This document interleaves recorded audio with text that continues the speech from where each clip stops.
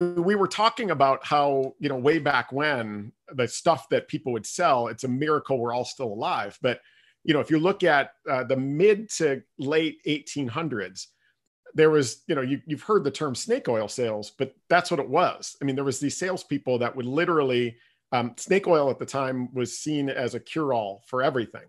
But what would happen was the snake oil salespeople would also, whoever would put, like the chemists would put either cocaine or alcohol or morphine or opioids. Remember Beverly Hillbillies?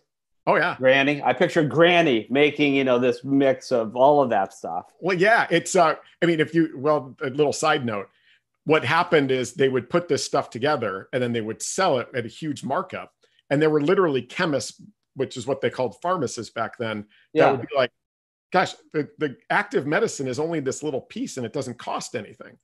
And so the chemist would put this stuff together and start selling it. But then the snake oil salespeople would go, that the term "accept no substitutes." That's where that came from, because they would be like, oh, the chemists, they don't know what they're talking about. Try this.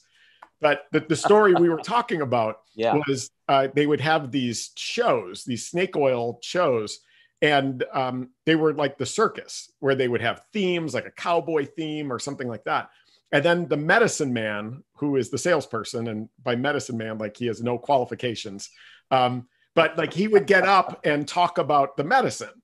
And always they'd have I don't remember the word, but like they'd have a person in the audience that's in on it. And that person would get up and like, it was this dude, like he would be dragging his limp, dead leg out. And the medicine man would be like, hey, where are you going? Like, where are you going? And he's just like, oh, this is all BS. Like, this is crap. I can't believe I'm even listening to this. And the medicine man would say, well, listen, one of these here, this one, just take a teaspoonful and it'll cure your leg issue. And the guy's like, oh, that's crap. No, just try it. Just one teaspoon. And sure enough, the guy would try it. And the next thing you'd know, he'd be dancing and like the leg would be like, this is a miracle. And then like everybody would come running down to buy the medicine. And that was snake oil, but it was amazing that.